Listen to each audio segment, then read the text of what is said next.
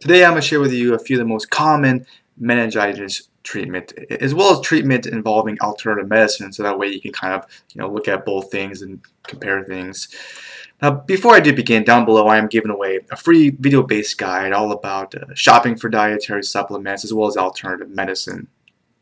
Now I'm going to start this video off with a question, somewhat controversial one. I just want your thoughts on this. What do you think is more important to the body, the brain or the heart? Kind of an interesting question. Well, no matter which one you choose, the human body thinks the brain's pretty important. And apart from the skull that protects it, there's this fluid that protects the brain, and then there's this membrane or meninges. Now, if this membrane becomes swollen, it's known as meningitis. Now, most of the time, what causes this it's like a viral infection. This causes the inflammatory response. Now, since the brain is such an important organ, very important, the real danger is permanent damage, which is rare, but it's there. It's a danger.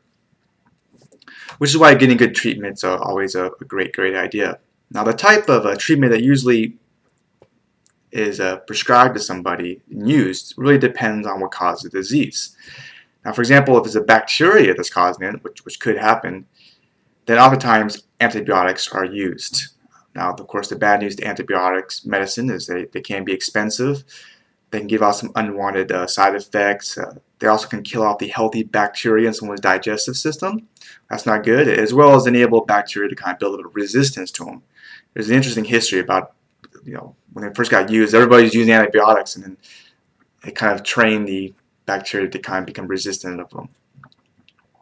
Now, another idea would be to, of course, use herbal remedies, which can also kill off the unwanted germs. There's really tons of options out there, but a few great choices which I'm going to share would be of course olive leaf extract, which is definitely great. Garlic, there's golden seal, there's echinacea, and there's actually another type of echinacea that's even more powerful. It's called the andrographis.